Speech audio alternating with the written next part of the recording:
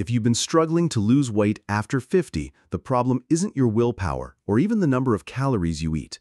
According to Dr. Sten Ekberg, a former Olympic decathlete turned holistic doctor, the real culprit is a single hormone: insulin. Most people don't realize this, but when insulin stays even slightly elevated, it blocks fat burning around the clock. No matter how healthy your meals seem or how many steps you take, your metabolism is locked in storage mode, not burning mode. And here's the shocking truth: 99% of people trigger hidden insulin spikes several times a day without knowing it, sometimes just by eating foods in the wrong order, snacking late at night, or drinking the wrong beverage. Each spike can shut down fat burning for hours. The good news? You don't need extreme diets, endless workouts, or expensive weight loss drugs. There's a simple insulin trick, backed by science and echoed by experts like Dr. Ekberg, that can flip your body back into fat-burning mode. And tonight, I'll show you exactly how to use it. Here's the hidden problem. Every time you eat, your body has to decide: burn fat or store fat. And that decision is controlled almost entirely by insulin. When insulin spikes, your body is forced to shuttle glucose into your fat cells. Instead of burning stored energy, it locks it away. The more often insulin rises, the less access you have to your own fat reserves. That's why so many seniors feel hungry all the time, even when carrying extra belly fat. Research shows that even one wrong food order, like eating bread before protein, can raise blood sugar and insulin by up to 40%. High evening insulin makes things even worse. It keeps your body in storage mode through the night, leading to stubborn belly fat, morning fatigue, and even higher risks of diabetes and heart disease.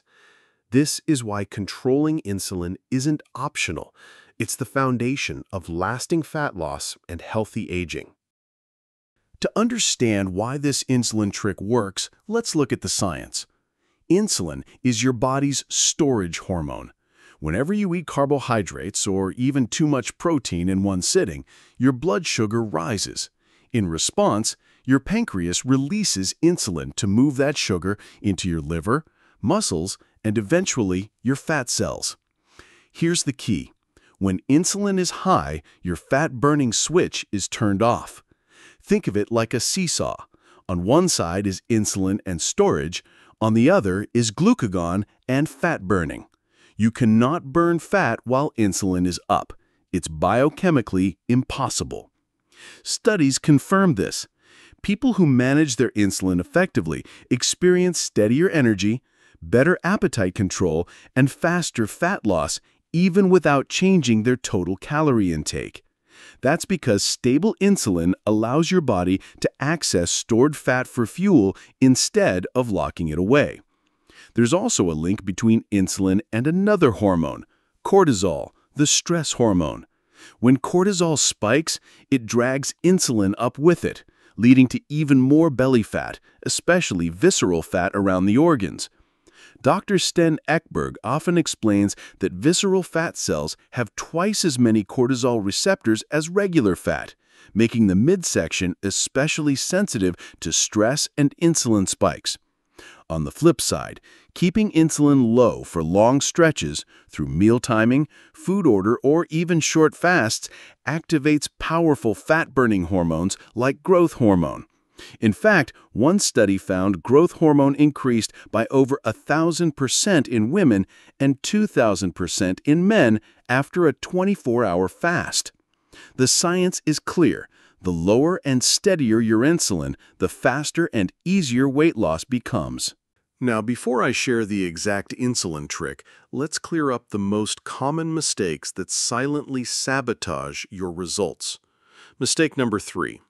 Eating carbs first. Most people start a meal with bread, rice, or potatoes. The problem? When carbs hit your system first, blood sugar spikes sharply and insulin follows.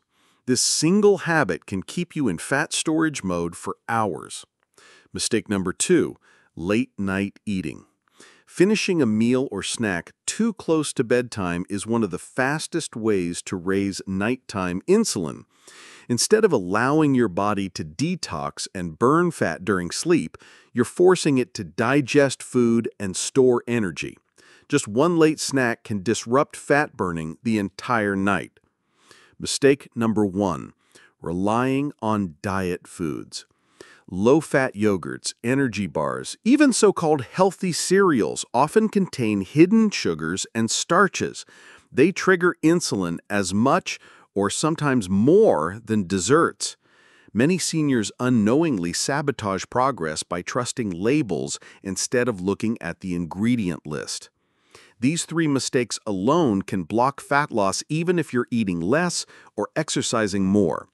The good news is that by flipping them around, you can instantly reduce insulin spikes and finally unlock your body's fat-burning switch.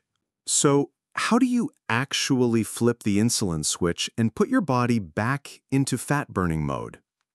Here's a simple 5-step checklist you can start tonight. Step 1. Start your meals with protein. Studies show that eating protein first, followed by vegetables, then carbs last, can cut the blood sugar and insulin spike by up to 40%. A simple change in food order makes a massive difference. Step 2. Keep carbs under control. Aim for fewer than 100 grams of carbs per day. And if you want faster results, drop closer to 50 grams. Replace those carbs with nutrient-rich proteins and healthy fats.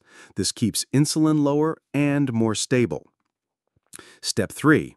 Try a 12 to 16-hour overnight fast. You don't need extreme fasting to see results. Simply stop eating 3 hours before bed and let your body rest overnight.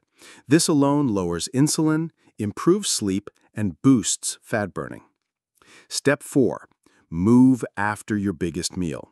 A 10 to 20-minute walk after dinner can lower blood sugar by 20% and insulin by nearly the same amount. If you can't walk, even standing calf raises for a few minutes will help. Movement pulls sugar into muscles without needing extra insulin. And when you combine these 5 steps, you stabilize insulin, reduce fat storage, and finally allow your body to burn its own reserves. Think of it as training your metabolism to work for you, not against you. Here's the big takeaway. Weight loss after 50 isn't about starving yourself, punishing workouts, or chasing the latest diet trend. It comes down to one hormone, insulin. When insulin is high, your body is stuck in storage mode. But when you apply the right steps, protein first, carbs last, fewer overall carbs, fasting windows, a short walk after meals, and better sleep, you shift your body back into fat-burning mode. And once that switch flips, losing weight becomes easier. Cravings fade, and energy returns. So here's my challenge. Try this insulin trick for just 7 days. Track how you feel when you wake up. Notice your cravings, and see what happens to your belly fat and energy. You might be surprised how quickly your body responds when you work with it instead of against it. If you found this helpful, share it with a friend.